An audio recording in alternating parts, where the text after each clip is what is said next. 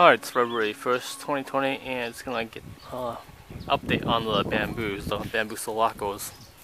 And it looks like this big one, like the top few nodes, probably like top 3 nodes, have completely dried up, and it's lost about more than half of its leaves, maybe about like 60%. But whatever was left on seems to be doing alright.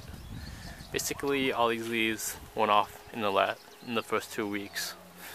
But the ones remaining looks like they're doing alright, and the one thing that's pretty good is I'm getting all this new leaf bud elongation.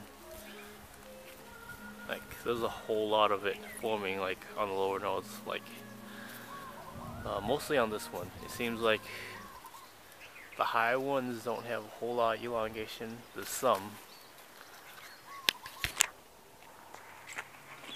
This one, this is a higher node, it has some elongated buds, and this one just has a little bit.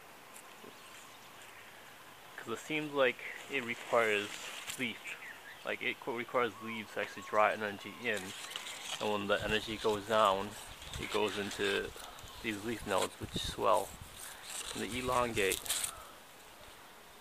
So when it goes down here, it can also cause these dormant buds, which actually use cakey paste, which has cytokinin, which is a growth auxin, and I guess it keeps on going down further, and it's even causing some of these branch buds to activate. And this is about as low as it's gotten, and I've also applied cytokinin to these. Yep, right here. It's pretty tough to focus, but right here this is the lowest one, so if it branches all the way down to here, which is literally about 2 feet up on the culm, that'd be pretty cool. And this is exactly a month ago. This was a 4-foot tall shoot that I basically cut in half.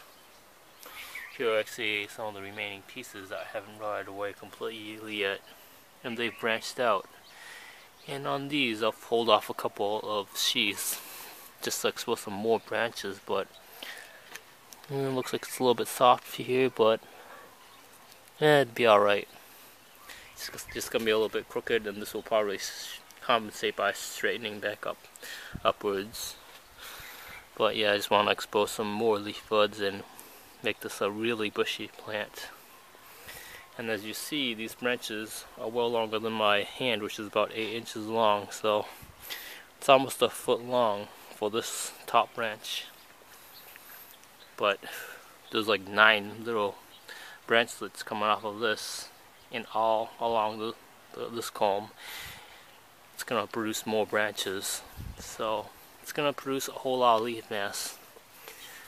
I don't really expect any shoots to come out of the bottom yet, but give it till March and I'll probably start getting some shoots, which are probably going to be bigger than this one depending on how big they get. This is the bambusa vulgar swamin, which is going to be a really bushy plant in another month because it's got so many branches. And here are my other ones, other bambusa lakos. This is the other piece that was with that one pot that was divided up. And this is developing some leaf buds here. Got some nice foliage. This one actually didn't really have much dieback at all because it wasn't really attached to that new culm that was forming. But it is elongating some more leaf buds all throughout here. One really good development I have is in my air layer, it's actually grown a shoot out of here. It's pretty tough to tell, but yeah, it's definitely coming out. It hit the top of the plastic and actually started turning white, but it should be fine. I think it was probably just the heat that caused that, and it's actually growing out of here now, so that's pretty cool. I don't see any roots at the bottom yet, but once the shoot actually grows up, I should start getting roots. Here, the bottom of here, once it actually fills up with roots, I should be able to cut this off. That's pretty cool.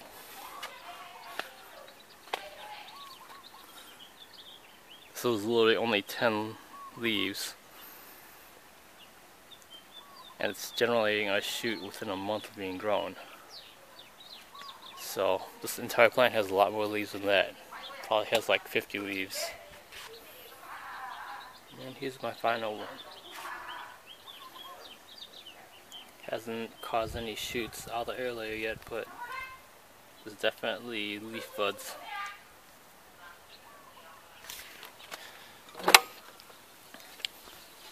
And my Dendrocalamus sinicus was also planted in the ground about, literally exactly 1 month ago on January 1st.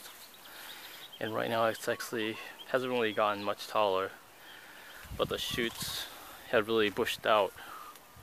It's gotten a lot more foliage, and they've actually gotten longer. It seems like the leaves, they've gotten darker and more full. But the only new growth that has actually happened is this shoot right here. It's about 2.5 feet tall, 30 inches. And it's not necessarily all that big either. It's about the same size as all the rest. But here's actually one of my air layers, which, I want to create some more sinicus propagules. But as you see, the overall mass of this plant is pretty impressive. So once it actually gathers this plant of energy, I'm expecting another month or two, it's going to start shooting some 1 inches, maybe even bigger.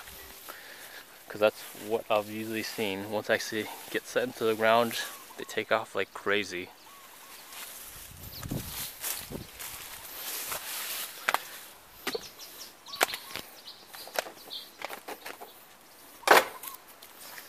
Just comparing it to some of my potted plants, this is my other sinicus, which is in a pot, and they're doing not nearly as well. As you see, the leaves are lighter. Just don't look quite as vigorous. And when they stress for water, they tend to curl the leaves a little bit. And they just don't look quite as healthy as the one in the ground. But that's going to be expected. Once they go on the ground, they get so much more room to roam. And just look at some of my cuttings. So as my cuttings go, I'm only getting some leaf bud elongation. This is bambusa lako. Not sure if you can tell, but on that like little green branch, one of those buds is starting to elongate a little bit. But I'm not really sure if these are going to take or not.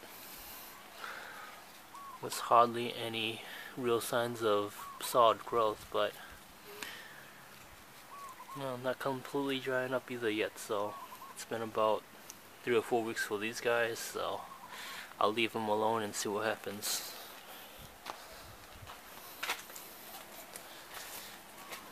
But it's been about a week and a half for my bambusa vulgaris woman ones, and they're actually grown even better leaf buds, so this is definitely new growth.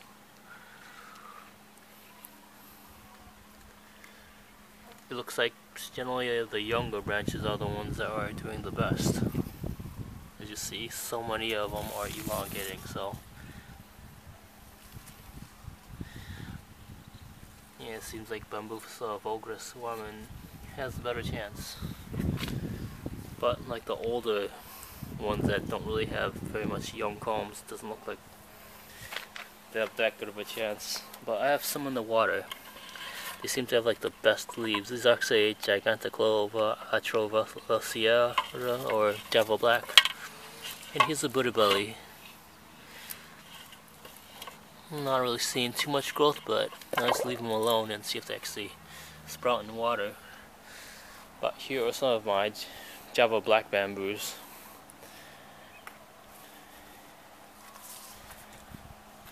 Actually, I applied some wilt-proof anti-desiccant, and it seems like these are still growing a little bit, but I'll see what happens. Still have a chance. It's been about 3 days.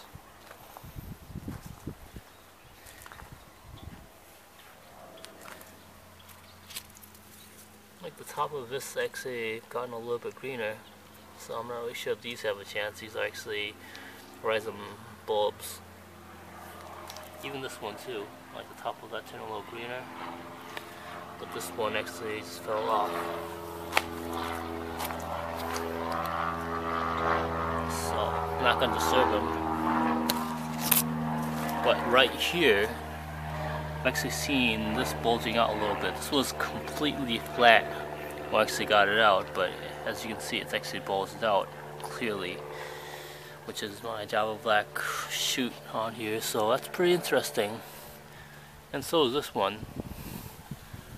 So I'm pretty sure it's going to form some branches, though. I may even be able to get more plants off of here. And there's actually a shoot coming off of this one somewhere around here, but I'm not going to dig under here. But these root buds have actually bulged out a little bit too, so looking at the top of the branches, it's actually looking really good, and even these have started to open up a little bit. So yeah, even that one, it definitely wasn't open up when I got it. So yeah, it's actually starting to grow again when I actually dug this 3 days ago. So there's the Java Black bamboo. And my ventricosas are definitely well leafed out now.